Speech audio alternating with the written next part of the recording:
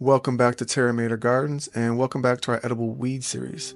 Today we're exploring the versatile curly dock, a plant often overlooked as a weed but cherished for its culinary and medicinal uses. Known for its curly leaves and distinctive reddish seeds, curly dock is a valuable addition to any forager's toolkit. Curly dock is also called yellow dock or sour dock, and despite its reputation as a garden nuisance, it has been historically used for nutritional and medicinal properties for a long time.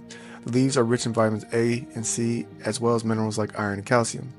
Curly dock is often considered a weed due to its ability to thrive in disturbed areas and outcompete other plants. It prefers moist, fertile soils and can be found in fields, meadows, gardens, and along roadsides. The plant's deep taproot allows it to survive drought conditions and make it difficult to eradicate once established. Curly dock's robust growth and prolific seed production contribute to its status as a persistent garden nuisance. Curly dock is found in temperate regions worldwide. It thrives in sunny to partially shaded locations with well-drained soil, but can tolerate a wide range of conditions throughout Europe, North America, and Asia. You can commonly find curly dock in fields, pastures, waste grounds, and along riverbanks where its curly leaves and distinctive seed clusters make it easy to identify.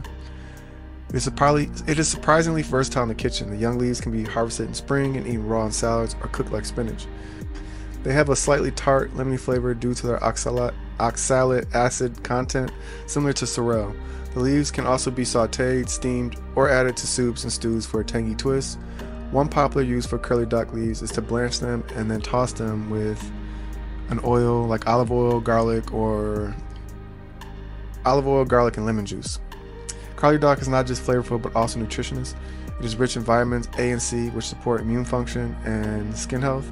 The plant's leaves also contain antioxidants such as beta-carotene and flavonoids, which help protect cells from damage.